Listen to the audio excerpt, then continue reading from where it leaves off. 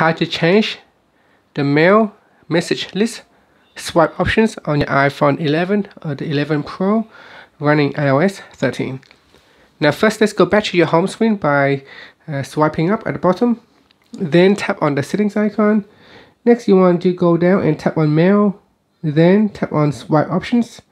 And here you can change the action for swiping left or swiping right. So if I choose swipe left, I can change it to none, flag, or move message.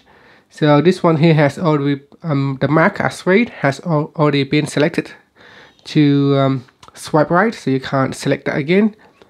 So you can choose move message, for example, and then if you choose swipe right, then you can choose flag or archive or none, because move message has already been assigned to swipe left, so you cannot select that. And so that's how you can change it.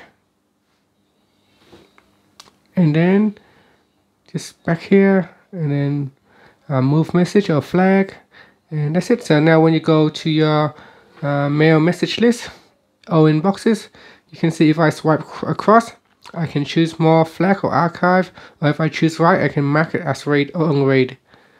So that's read, and then I can mark unread, and that's it. So that's how I can toggle the state between read and unread. And that's it. Finally, you can swipe up to go back to your home screen. Thank you for watching this video. Please subscribe to my channel for more videos.